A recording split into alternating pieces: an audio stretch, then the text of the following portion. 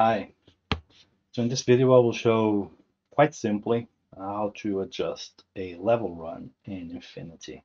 Infinity supports data from the DNA03 series and also from the LS15 in both the XML format or GSI. So you just drag and drop that data into Infinity. And to actually process it, we have to go into our inspector tool and browse for the tab for level. And here I have a few data sets. You can see initially off the back you have access to the longitudinal profile on which if you can interrogate each height for each of the points that have been surveyed. But also if you select, you can browse through the level runs, and if you select one of them, you can go right click and you can adjust set level run. So let's do that. There's a whole tutorial available in Infinity on how to do this, so I won't go through much detail. This is more about showing what it can be done in a nice, simple A to Z workflow.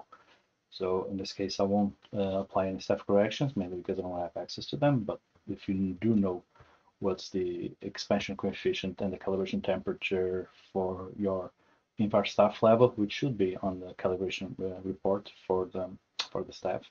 You can type those in, and then I will go for next.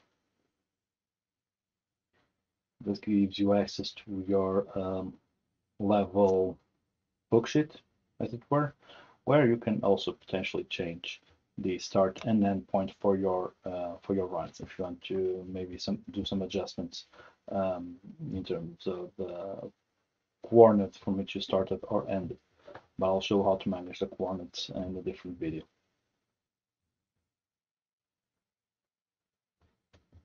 And then we go for next. You can see here that this was actually a very good level run, exposure 0. So this level staff has a 0.1 of a millimeter over 100 meters distance, either way from the shots. So I'm not expecting a lot of deviations here. And once you complete, you'll get a green tick on the level run, which has just been adjusted, such as that. And from here, you can again right click and produce a level report related to that line only in this case. Okay, which then can be saved. I want to overwrite it. No, I want to have a different name.